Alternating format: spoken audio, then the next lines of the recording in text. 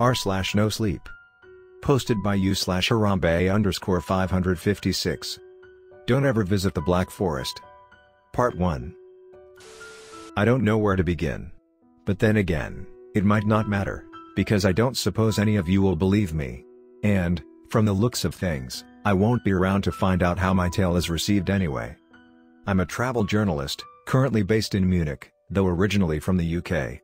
When I first moved to Munich, I planned to stay there for a few months, trying to secure positions with some European newspapers, but the well-paying journalism position which I secured meant that I ended up staying there for a few years, buying a studio flat near the city center. I had a lot of German friends in the city, so, although I didn't speak German myself, well, very, very basic German, I was able to get by without feeling isolated or lonely. Now, I was used to the editor's office sending me overseas, Australia, Japan, Mexico. I love to escape the normality of Europe. So when they told me they were keeping me in Germany, just sending me west a little, I couldn't help but feel disappointed. I asked where I was going. They said they wanted an article on the Black Forest, Schwarzwald. Named after the dense darkness created by its pine trees, the Black Forest is an alpine mountain range in southwestern Germany. Stretching west into the Rhine River and south into the foothills of the Alps, it is the largest nature preserve in the country. But, my boss told me, the true angle they wanted me to work wasn't just the natural beauty, it was the haunting atmosphere. The forest is something of a supernatural spot in Germany, the setting for many ghost stories and grim tales. They wanted an article analyzing the gothic mood of the place, which they could print in time for Halloween. My initial disappointment about the assignment gave way to intrigue. I was always a bit of a horror nut, and visiting a creepy spot like this was just my kind of thing. As the trip grew closer, I became more and more excited, doing my own research on the folklore behind the forest, and the amazing natural vistas which could be surveyed there. I was flown to Baden-Baden, one of the largest towns within the forest. Although my hotel was 5-star, gourmet restaurant, pool, and spa, I honestly didn't really like the town. It was swarming with tourists, and the whole place had a very commercial air. I was eager to reach the authentic heart of the Black Forest. Next, I rented a car for my 2-hour drive, one eye on the wheel, one out the window, taking in the gorgeous scenery, to the tiny village of Gutach. Here, I could see a true traditional lifestyle on display, a heavily agricultural, almost medieval air. Almost directly in the forest center, only here did I realize how refreshing it was to get away from the city. Still, an agitating little voice at the back of my mind piped up, there is nobody around for hundreds of miles, no cell service, no police, nothing to help you if something goes wrong. And, as it turned out, something did. The final stage of my journey was another, slightly shorter drive, this one to my final destination.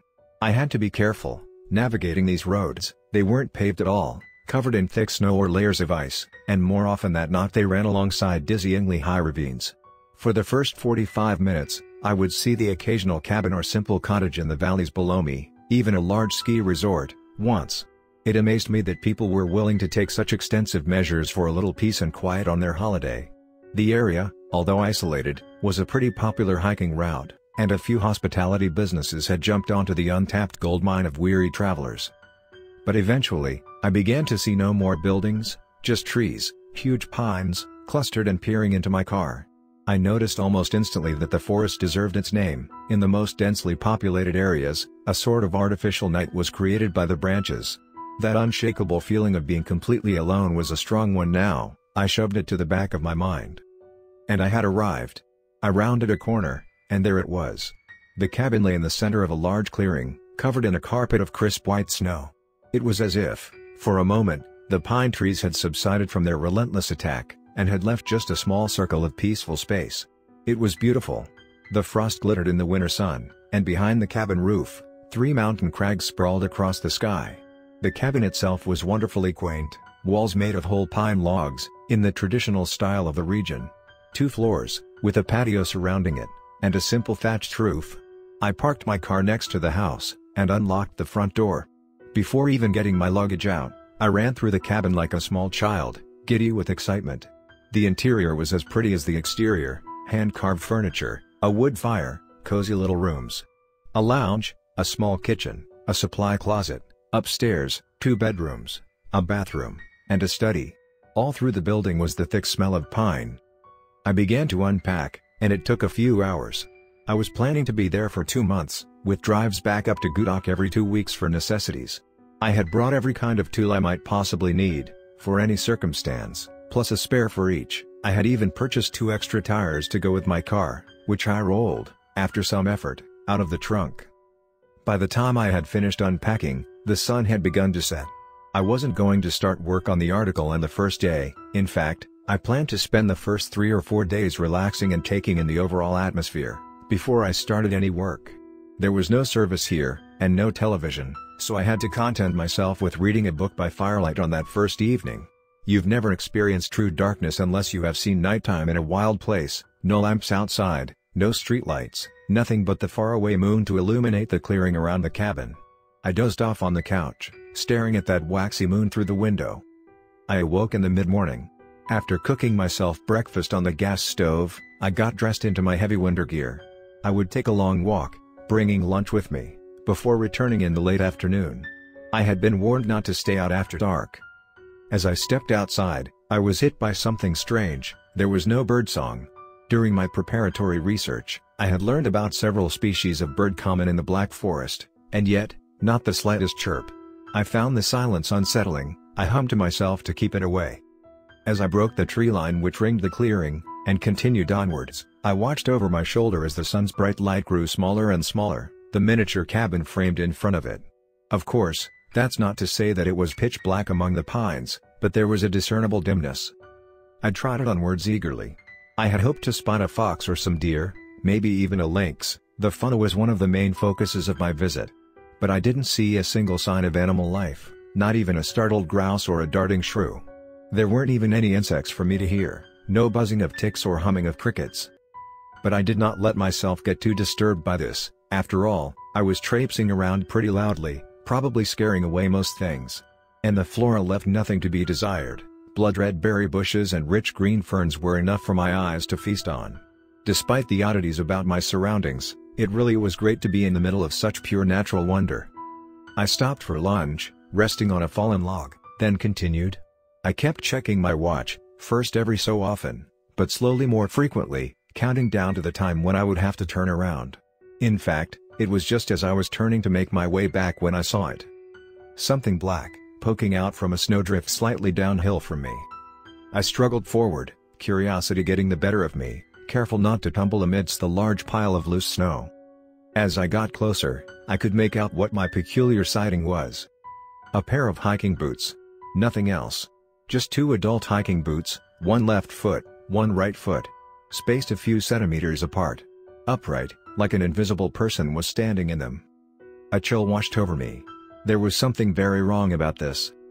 For starters, what hiker would have just left their boots in the snow? I couldn't see any realistic circumstance in which someone would feel no other choice but to abandon their hiking boots in the forest. And secondly, even if they had a good reason, they were in mortal danger, wandering around with only a few hours of daylight left on a frozen mountain, without boots. I racked my brains for any possible explanation for this. I hadn't seen or heard another living soul during my walk.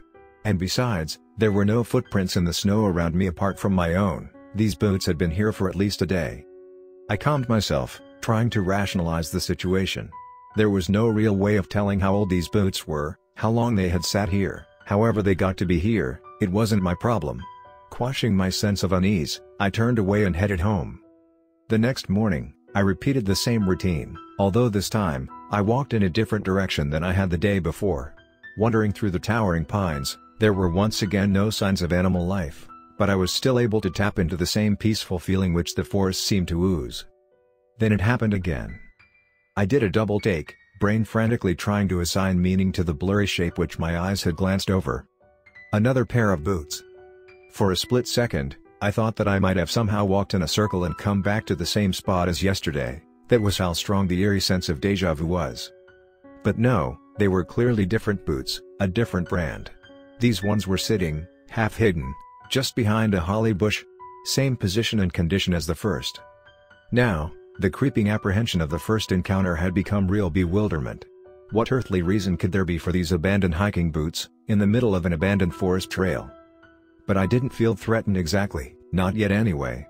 It seems stupid now, but I pressed on. The fear flared up again when I saw the third pair, even more at the fourth. but as the fifth and sixth passed by, I began to calm down, the tension lessening. I learned to spot them. It became a kind of habit, as I walked. Sometimes, I would see them in groups of 2s or 3s, each pair spaced a few meters apart from each other. Overall, I must have found at least 50 pairs of boots, scattered across the mountain. The scale of it somehow made it easier to take in. Surely, there was no way that this could be anything but a very elaborate, very bizarre joke. The last ones I found were the worst. 4 pairs, standing below a small outcrop. 2 adults, and 2 children. From the size of them, the owners couldn't have been more than 5 years old. Seeing those tiny children's Wellington boots sitting there made my blood run cold like it had the very first time. All of a sudden I became all too aware of the howling winter wind, and I shuddered as I gazed at this family of footwear. I lifted my head from them, longing for my fireplace and my book, then I caught sight of the tree. It was by far the largest pine I had come across on my travels through the Black Forest, and that was saying a lot. It was closer in size to a man-made tower than to a tree. For a moment, I forgot about my disturbing finds, totally in awe. Quickly, I raised my camera and took a few snapshots. I drew closer, and the tree completely dwarfed me. Staring upwards, my eyes became lost in a kaleidoscope of branches. The bark was very weathered, clearly this was an ancient thing. But, as I inspected, I realized that there were scratches and cuts made in its surface, deliberate markings, though I could not discern any words from them. I circled around the great trunk. Yes, there were clear notches in the bark, and here and there small shapes drawn, almost like runes. On closer inspection, I could pick out objects hanging in the branches above me, little tokens, trinkets, ornaments even, hard to make out, hanging from the twigs. In fact, when I listened carefully, I could hear the sound of chimes in the wind. Clearly, this was some kind of cultural spot, known to either the locals or the passing hikers. It was a perfect centerpiece for my article. I took more snapshots of the tree and the symbols engraved on it. Suddenly, I was staring at a much larger piece of engravement. There were words etched into the wood, scrawled in large print. I could easily recognize it as modern German, but with my very limited conversational grasp of the language, there was no way for me to decipher it. I took several pictures of the etching, hoping to translate it at a later date. Der Fleischweber kommt. Du kannst ihm nicht entkommen. Der große Schaden kommt. Wird die Dentat betteln lassen. Encircling the writing completely was a ring, made up of strange symbols, 3 interlocking triangles, woven together. I zoomed in on just one of these, planning to research the symbol when I actually had an internet connection. Furthermore, I noticed that, a little to the left of me, the ground in front of the tree had ruptured and split, gigantic roots bursting upwards through snow and dirt.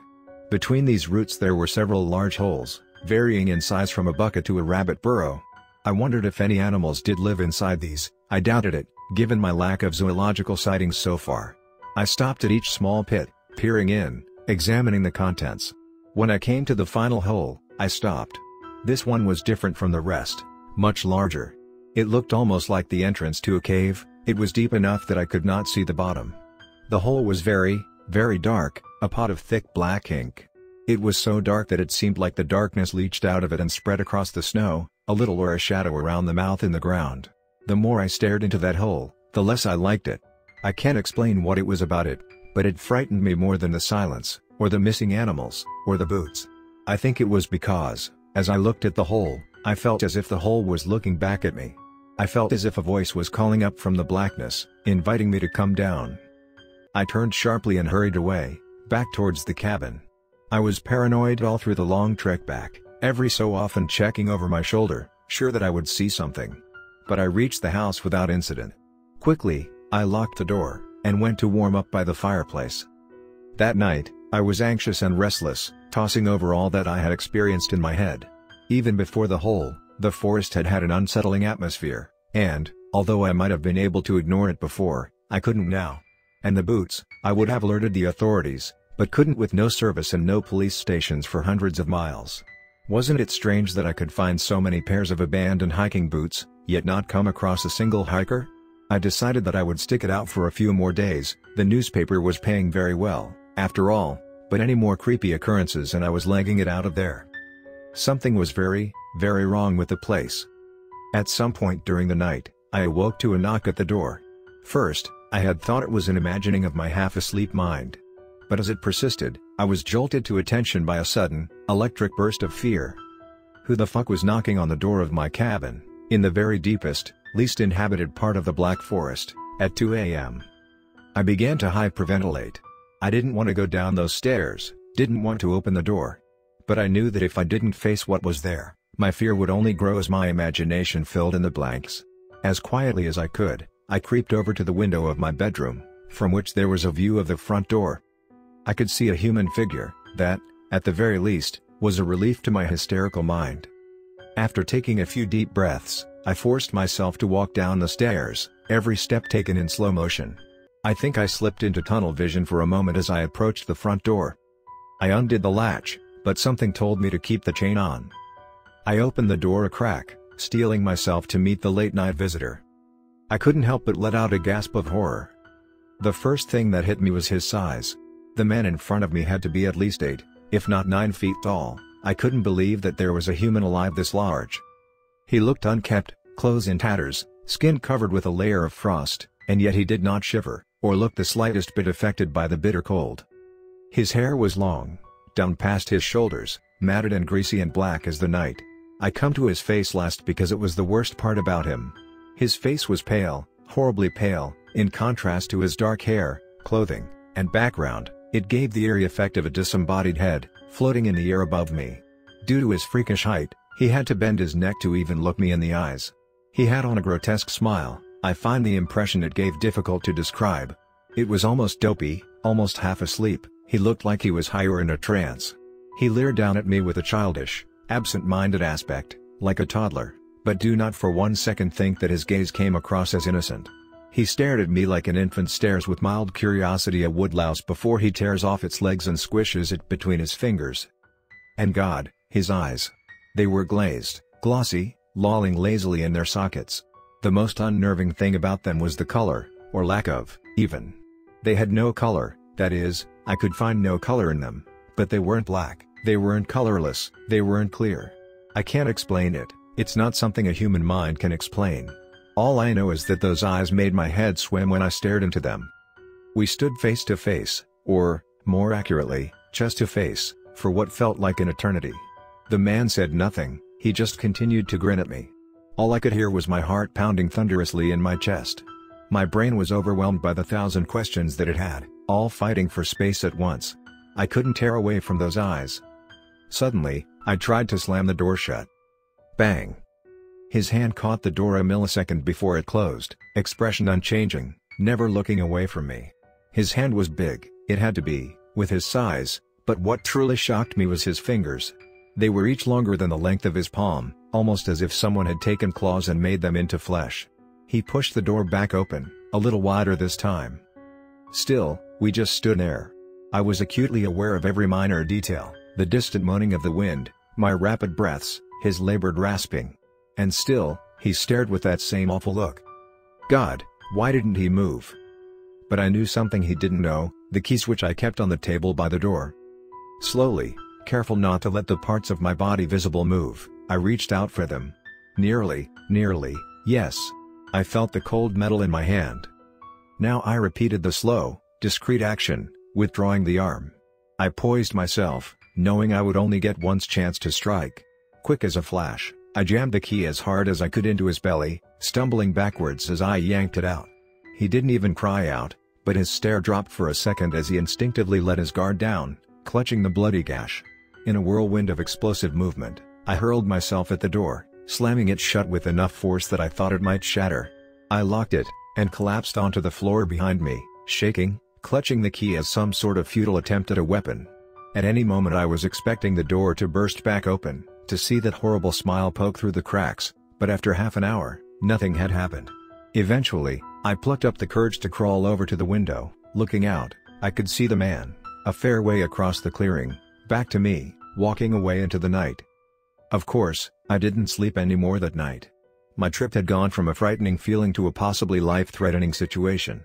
But I've always prided myself on being good in these kinds of moments. That's not to say I don't get scared, I've just always been able to think rationally under pressure. Sure, I could pack my bags and drive as far away as possible as soon as I could. But, packing would take a while. Call me stupid, but I wasn't going to abandon my stuff in that godforsaken place, and by the time I was ready to leave I would have to drive through the night, out of the question in that kind of terrain. Given that I was going to have to wait until tomorrow morning before I could leave anyway, the journalist in me argued that I might as well devote my time to a worthwhile goal, getting some evidence for what was going on here.